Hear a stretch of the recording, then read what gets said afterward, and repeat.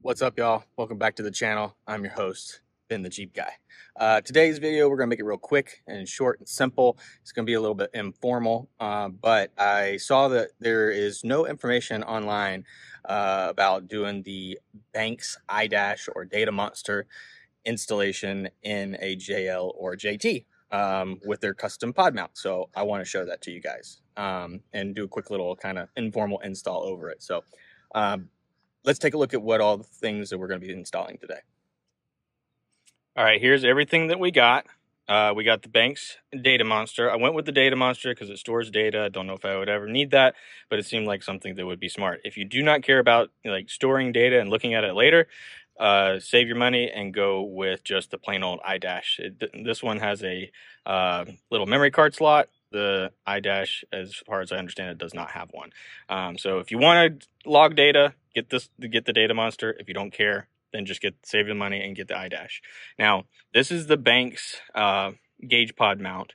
And you can see on there it says lower A-pillar mount. This mounts on the A-pillar at the bottom of the grab handle. They also have one that goes at the top of the grab handle, but I didn't like that location as much as where this one's going to be. I'll go into a little bit more of why I think this is a better location for daily driving and stuff like that, but you know, you may find that you'd prefer it at the upper location. So this is the one that I went with, and I'll explain why here in a little bit.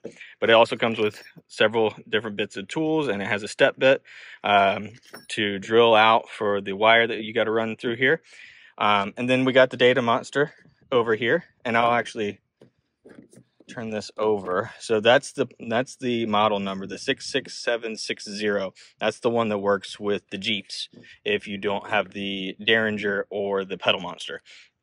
And then the gauge pod mount, that is 63377. That's the one for the lower A-pillar mount. So that's it. I mean, there's not a whole lot left in the box. There's just a few little odds and ends. You know, this is just the cable that runs down to the OBD2 port and plugs in down there.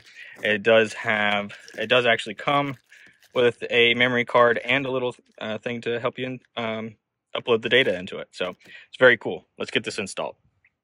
All right, so you can see here's your A-pillar, and basically behind these little caps, you pull those off, and inside of there is a bolt so that you can pull the grab handle and the A-pillar trim here off.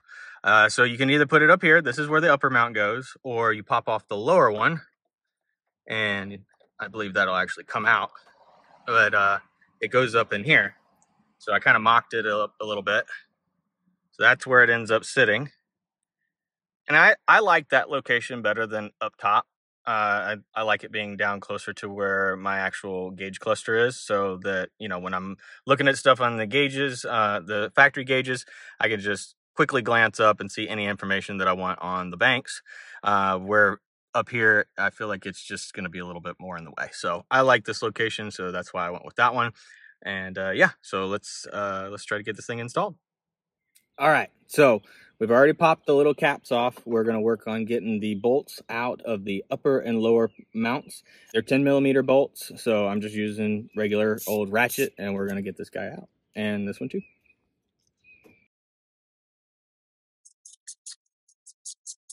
Oh, I do want to say something real quick. Normally, a lot of these instructions will say, like, hey, you need to disconnect the battery. I mean, they say you got to disconnect the battery and instructions for just about everything under the sun. And I've always kind of chalked that up to the lawyers for these companies just make them say that so nobody accidentally crosses a wire or whatever. I don't know. You know, you could be doing a lift kit and they're like, hey, you know, make sure to disconnect your battery. Why? I'm changing shocks. Why? But anyways, that's me ranting a little bit. But with this one, these instructions do tell you to disconnect the negative battery cables from the battery. And the reason for that is there's actually a airbag right in here. There's a curtain airbag in here. And that's the one thing that I try not to mess around with is when it comes to airbags, because you set off an airbag accidentally. First off, it'll have your ears ringing, may hit you in the face. Who knows what else is going to happen? And on top of that, those airbags are very expensive to replace, especially on something newer like this, where you can't just run to a junkyard like you can with the older Jeeps. So Because of that, I did disconnect the negative battery cables for this one, just because we're working with airbags.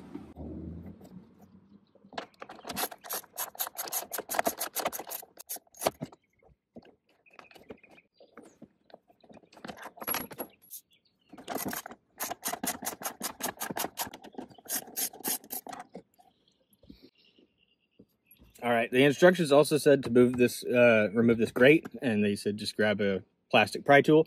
So we're going to do that.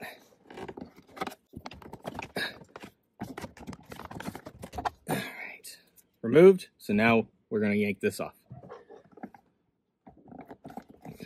All right. So apparently my Jeep didn't come with the airbag right here. It's supposed to be right there. I don't know why, but I didn't need to disconnect the battery. Now this is a Sport S model, so that probably is why that's not the airbag isn't right there. I kind of figured it would be, or maybe it's because it's a 22, and maybe the 24s have it now. I don't know. But anyways, I was just following the instructions. The instructions said there's an airbag here. Disconnect your battery. So depending on what year you have, you might not have to do that as importantly, because you may not have an airbag there. So check and make sure you got airbags or not. But I don't want anybody coming back and blaming me, so I'm just going to follow along with everybody else and do what the lawyers say. Disconnect your battery. All right, so now that we've got that out, we need to start getting ready to route the wires. But before I do that, I'm going to go ahead and try to drill out this hole for the wire to pass through. So I'm going to go over that here in just a second once I kind of figure it out.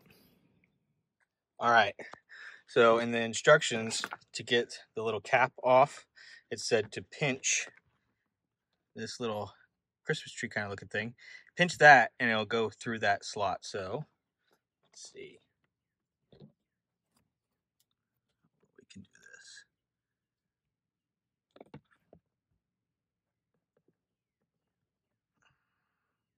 It's not easy one-handed. Let's see if we can just go ahead and shove it on through. Yep, that worked. So they also say in the instructions to hang on to it. You know, you never know if you're going to go back to stock. So I'm going to put this in my little save pile of Jeep parts. You never know. I might end up deciding that I don't like the lower mount and I want to do the upper mount, and I'm going to want this guy back. So I'm going to hang on to that. Now I'm going to mark my hole right here and get that drilled, but I need 2 hands. So we'll see you back here in a second.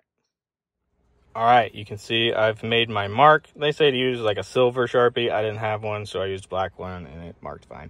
You can see I already started to drill in, and then I was like, nope, I need to show this. So we marked our hole and everything, and the way you do that is you slide the mount in place right there. Make sure it's nice and snugly fit, and then if you look down in there, I don't know if it's showing up on the camera very well. You cut, there it is. You can see you can take the Sharpie and go down a hole through the back side of it and mark your hole. So that one obviously looks real good. So I'm going to keep drilling where I'm at. That should end up with my hole in the right place. So yeah, I'm going to get back to drilling this, and I'll show you guys what it looks like when I'm done. All right, got my hole drilled. The step bit worked pretty good. They do tell you in the instructions to mark it off at the 16 millimeter spot, because that's as big as you want the hole to go to.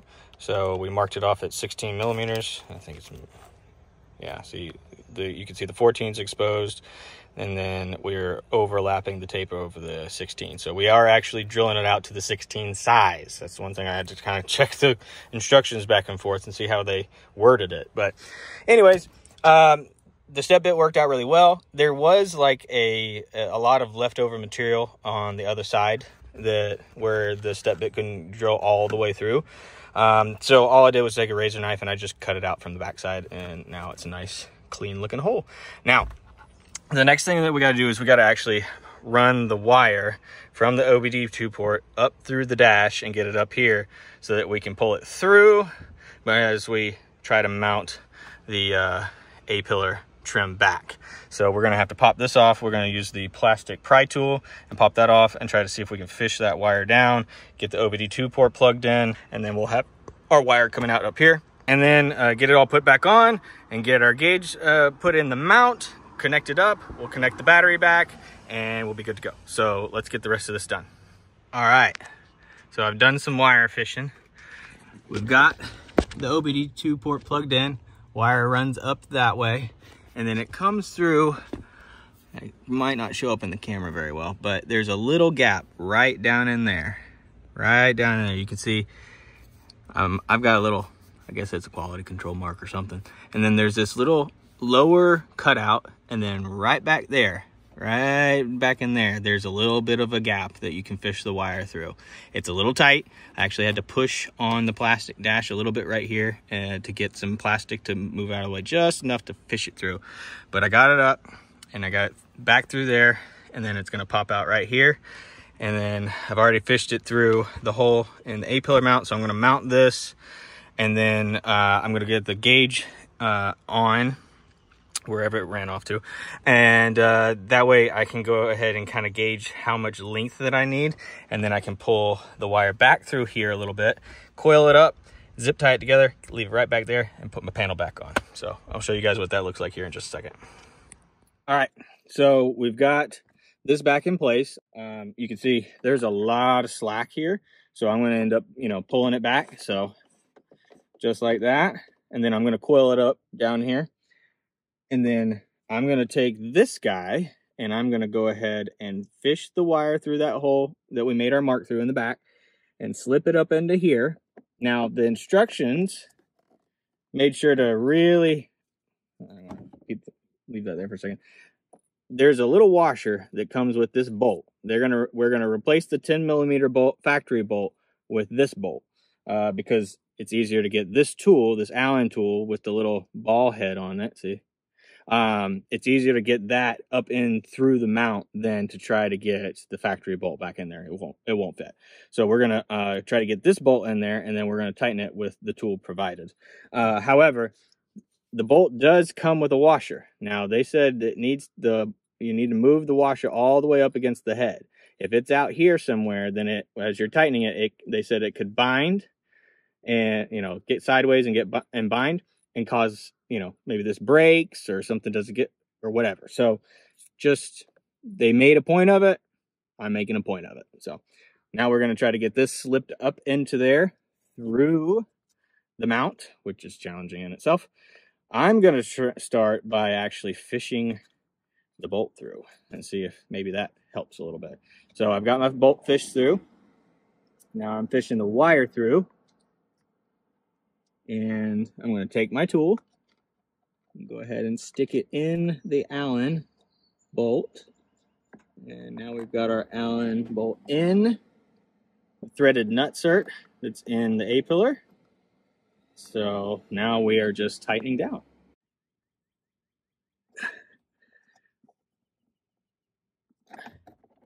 All right. So yeah, I will say, don't do what I did and tighten that thing tight. But even still, that lower one, it was a lot tighter going back in. It's not like these upper bolts were just free moving in. This did not want to tighten. It was very difficult. I don't know why, but it was. So now you can see, even with it tightened, I can move this back and forth. So I can now adjust this and get it all taken care of. Now, one thing that they did note in the instructions, because the instructions for doing the lower mount is the same instead of instructions for the upper mount, they do note the differences in the instructions. So when one needs something different from the other, they make sure to make note of that. If you're doing the upper mount, see these little studs? You have to take a Dremel and cut them off. But since we went with the lower ones here, or lower one, we don't have to cut it off. Apparently this is a little tighter fit to try to get it up here, and so there's not a lot of room for the studs and the actual gauge. But down here we got more room. So again, another plus for the lower A-pillar mount if you're on the fence. So we're going to go ahead and plug this guy in like that. Now there's no bolts, like these studs don't do anything for the Jeep installation.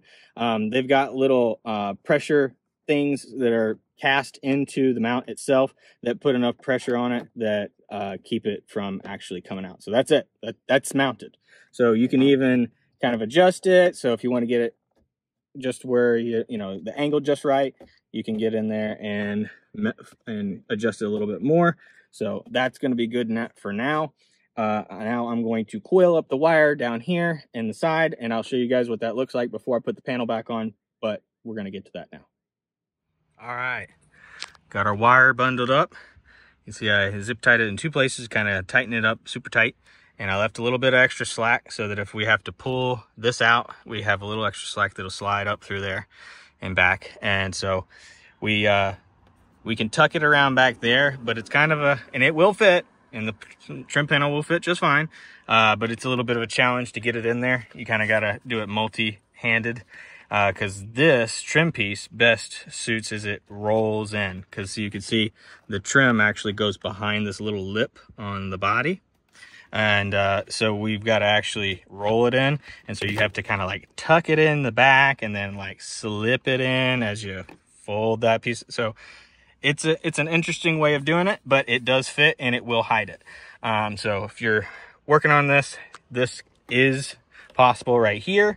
So we're gonna get that put away, and I'll show you guys that it does in fact fit and not bulge out or show or anything like that. All right, guys, I don't know. Let's see if we can zoom in a little bit. Yeah, see, it'll fit back there, okay? And see how I got it? It's already behind that little lip. And then you just line up your little push tabs. Like I said, you got to kind of roll it in a little bit as you're working at it. And then just like that. See? Disappeared. So it does fit. It's not a big deal. It all lines up. And it looks great. Now I'm going to go hook up the battery cables and see if this thing will turn on. All right. That's it. Fully installed. So you can see I like that location. It's a short distance to look up to that if I was already looking down here at the gauge cluster, where if I wanted to look at the upper A-pillar mount, it's all the way up here. So this seems like a safer way to view that information. But again, that might not work for everybody's setup. That's just what feels comfortable to me. And I did figure out that you have to fully turn the vehicle on before this thing will do anything. I tried hitting the button, the start-stop button for accessory, nothing. On, still nothing. And then I have to actually start it. And that's when we will get the iDash to kick on. So that's what the whole thing looks like. Everything lit up. I'm really liking the way this looks, and I can't wait to start monitoring data and being able to watch like exhaust gas temperatures and DPF level and soot load, and all those different things can be viewed right here on this iDash. So I haven't really decided what all I'm going to put up here just yet. I haven't decided my layout, so I'm going to be working on that here soon, and just trying to play around with it, decide what I want to see, what I like seeing. But I love the way it looks. It just feels like it belongs there. I'm stoked, guys. This is awesome. So with that being said, I think we're going to wrap up the video for today. So thanks for watching, guys. I really appreciate it from the bottom of my heart. You know, I'm not a big YouTube star or anything like that. So, you know, I truly appreciate all of the views and the likes and the comments and stuff like that. So I really appreciate it a lot, so much. And then speaking of comments, got the comment section down below. If you got any questions, or if you didn't like today's video and you want to tell me why, please be nice. But I do accept constructive criticism. I appreciate that. Yeah, just give me a thumbs up if you like today's video, and make sure to hit the subscribe button down below. I don't put out too much. It's not as often as I would have preferred, certainly not as often as I had intended to start in this channel, but I do try to get something out every now and then when I can. And I like to make sure that they're like really helpful videos. Like today's video, there wasn't really a video out there for how to install a Banks iDash and gauge mount in a Jeep. So that's what I wanted to do. Anyways, thanks for watching, guys. I really appreciate it. And until next time, keep Jeeping.